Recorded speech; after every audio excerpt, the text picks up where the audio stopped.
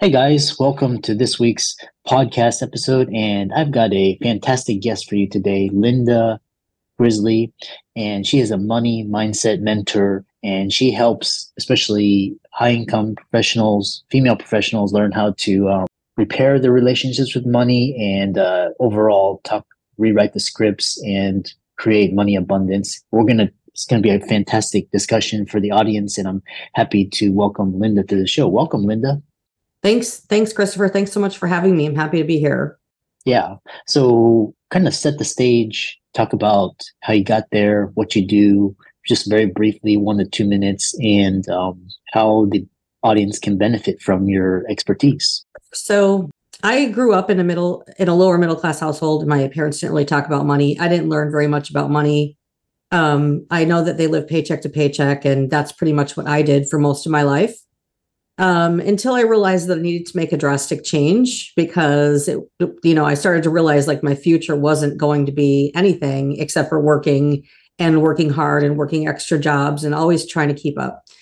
So I went through a transformational process myself, very big growth development, internal and external phase. And during that time, I realized now that I had unwittingly rewrote my whole money story on my own.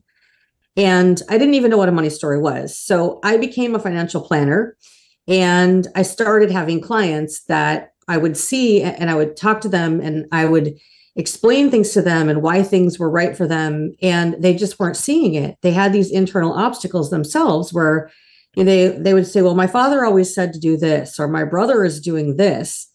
And I would try to explain to them, well, you're not your father. You didn't grow up in the same period that your father did. You're not your brother. You don't have the same financial place as he does. And I started to think about the whole idea of a money mindset. And then I really started just to delve into studying it and found that there's this whole other psychological side to finances, right? So whether it be in budgeting, cash flow, planning, whatever it happens to be.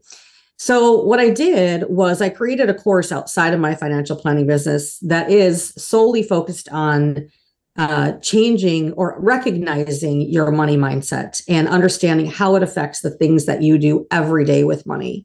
Yeah, it's interesting because I'm always studying trends, and like the first trend was like because growing up, my grandparents were like Social Security. They were like, that's the thing. And then next, my parents were like a high paying job, 401ks. And then next, I realized that none of that really works. And it's like now you can't even depend upon, job security. And even you talked about working, that's only going to do enough. You're not going to get rich by working, even with a high paying job because of the taxes. So talk about one thing I'm interested in is this understanding money mindset and explain what money mindset means, why it's important, and like kind of talk about some of the common themes and stories that hinder you from financial abundance. Sure. So your money mindset is unique to every single person, and it's created by your life experiences, going all the way back to when you were a baby or little. It's the things that you experienced in the household that you grew up in and how the people that you lived with interacted with money. Did they argue over money? Did they just spend money frivolously? Did they save too much? Were they stingy? All those things. And then also your first experiences with money, how you first started to earn money, and what the people were telling you in your first jobs. Like, are you worthy of earning this money? Or what story is you're telling yourself? All of these things are about your money mindset. So in talking about, people who are higher income earners, they might think, well, I'm earning enough income. My money mindset is fine. So sometimes it's about your worth, and sometimes it's about how you spend your money or how you save your money, and understanding what things are triggering you to do things that you do, and really doing that internal work and uncovering the psychological aspects of how your relationship with money is. And I'm not a psychologist. I'm just a regular person who does financial planning and also has a coaching business. But I use psychological assessments in my course that were created by psychologists from over 40 years worth of experience. So I have the backing of that. And then I help walk people through that process of the results of those assessments and what they mean and how they can start to recognize what's happening in their minds when they're dealing with money. Yeah.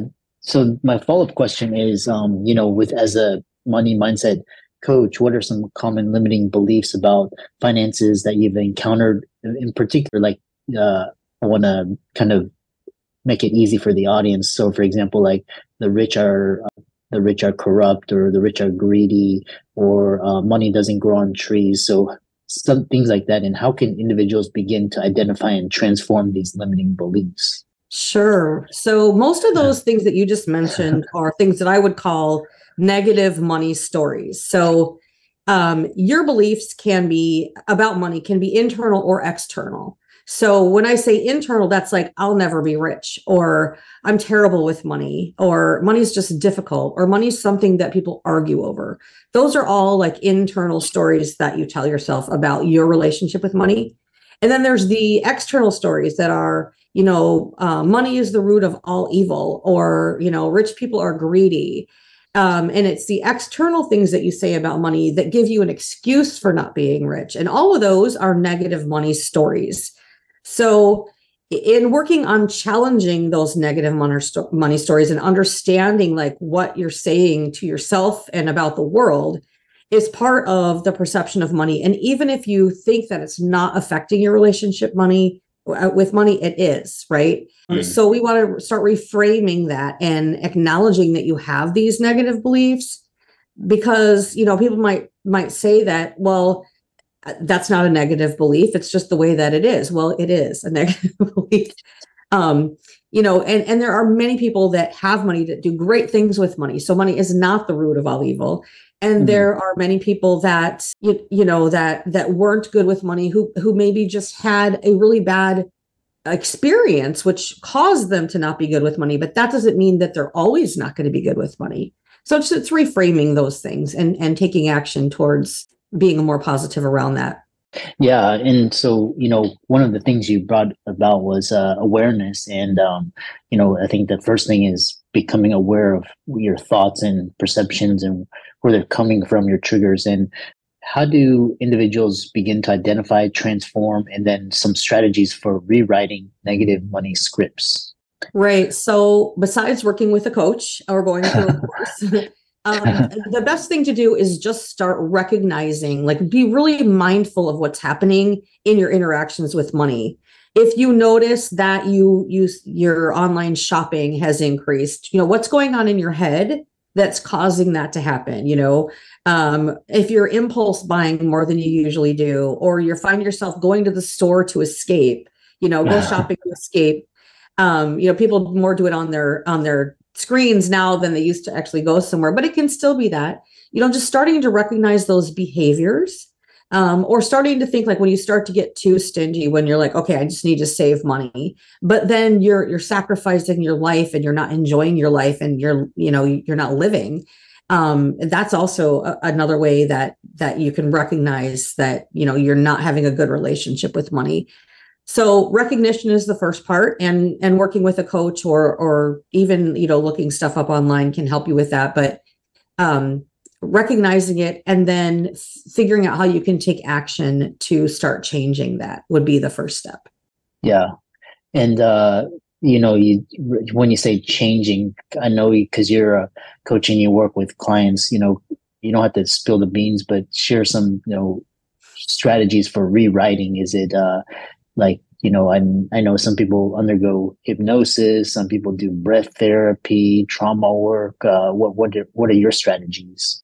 So mostly what we do is a lot of journaling, getting inside your head. So when clients take the assessments, there's written feedback that comes back, but there's a lot of journaling, and there's some journaling that just comes from them straight. And then there's like guided journaling, where there's specific questions that I ask that are in the journal where they can like reflect on that.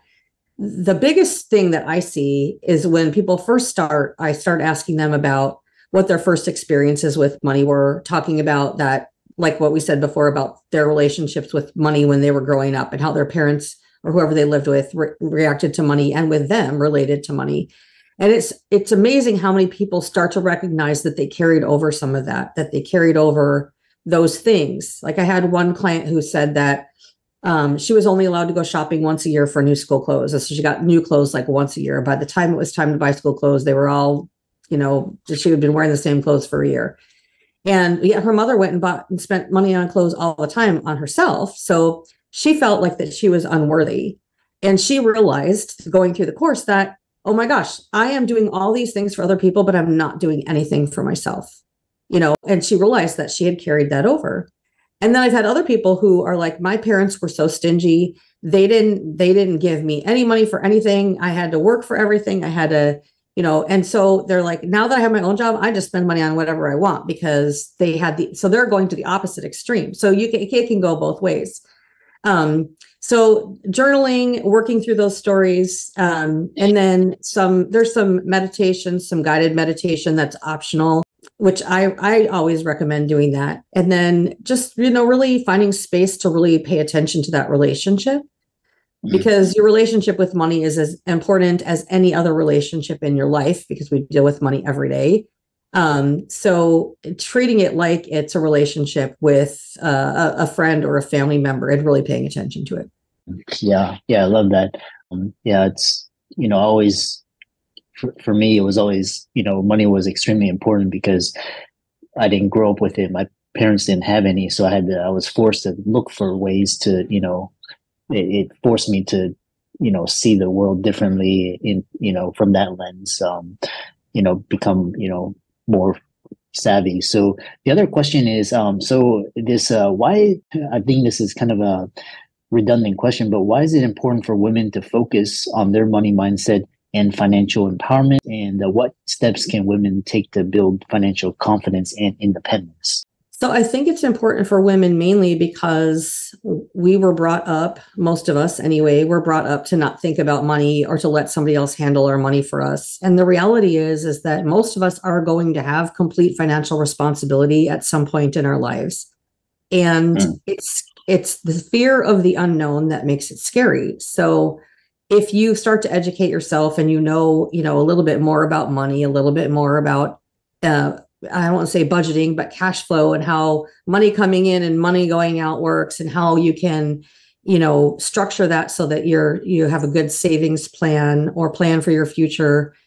Then once you start to understand it and really pay attention to it, it doesn't become as scary because you don't have that fear of the unknown. And then even talking about like investing and just learning a little bit more about what that is and what different accounts mean and how they work. It's super important because at some point you're going to have complete responsibility for finances. Yeah, it reminds me because I still encounter female clients that are like, yeah, the man should pay for everything. Yeah, her husband's going to take care of her. And then like the husband ends up divorcing her and leaving her for someone else. And she had nothing. And it's like kind of these old school ideas, like depending on a job or Social Security. So it's like kind of like, and then plus divorce rate, people aren't marrying, people aren't having kids. So, it's time to kind of upgrade those. What are some common mindsets, particularly for women around money, that the audience should be aware of? So, I'm not sure that there's any that are particularly around money. Around women. But I want to talk about the money scripts. So Brad Klontz is a financial psychologist, and he wrote a bunch of books, but he identified 4 basic categories of money scripts. So there's money avoidance, money worship, money status, and money vigilance. So these are the 4 that people tend to fall into, men and women, but there can be overlap too. But money avoidance is like when people are usually comes from people that are raised in low income or economically disadvantaged areas. And these are the people that think that money is corruptive and that rich people are greedy. And it leads to taking pride in living with less money. And it helps people feel better about their situation. So it just perpetuates that poverty cycle within families. And then money worship, I think, is where where maybe people tend to go when they have higher incomes, because then money becomes paramount and they want to have like money will solve all their problems or lead to satisfaction and happiness and fulfillment. Well, money doesn't solve all the problems. Sometimes it can, make things a little bit easier, but it doesn't bring us fulfillment or meaning in life. And I think that some people think like, if I could only make so much money, my life would be better. And that's not necessarily true. So understanding that and figuring out that you need to find that happiness from within, and that money is a piece of that, but it's not the whole answer. And then money status is, the keep up with the Joneses mindset, where like, you might have somebody who looks like they are super successful on the outside. They might have a nice house, a nice car, they might dress well, but really they could have like a ton of credit card debt and other like detrimental financial habits, because they're just spending all this money, even though they're not really wealthy. They might have cash flow coming in, but they're not saving anything. So you want to be sure that you are setting yourself up where you are going to succeed if you lose that income stream coming in. And you can think of like people who've won the lottery, or people who have, like pro athletes, or people who have had money at one time and then all of a sudden they don't, and they're broke because they spent all this money and they weren't thinking of the future. And then that last one, money vigilance, is like a totally cautious approach towards money and financial manners. And it's being like super highly attentive to your finances and planning for the future and being planning oriented, which sounds wonderful. But if you go too far on that extreme, then you might actually have like being too careful and too frugal, and you can have a super high net worth, but you might be living in poverty, like because you're just afraid to spend your money. So you got to find like the right balance between all of those things. Those are the four that Brad Klontz like separated out, but I think we all fall somewhere within there. And the idea is to find a good balance between things so that you're not any extreme of those.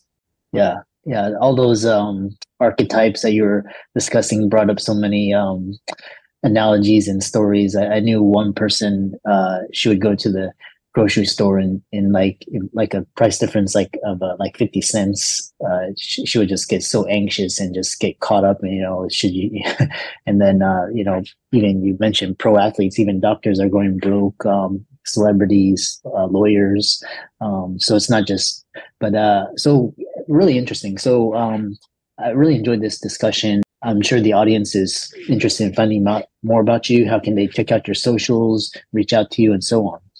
Yeah, sure. So my website is mindsetandmoney.com.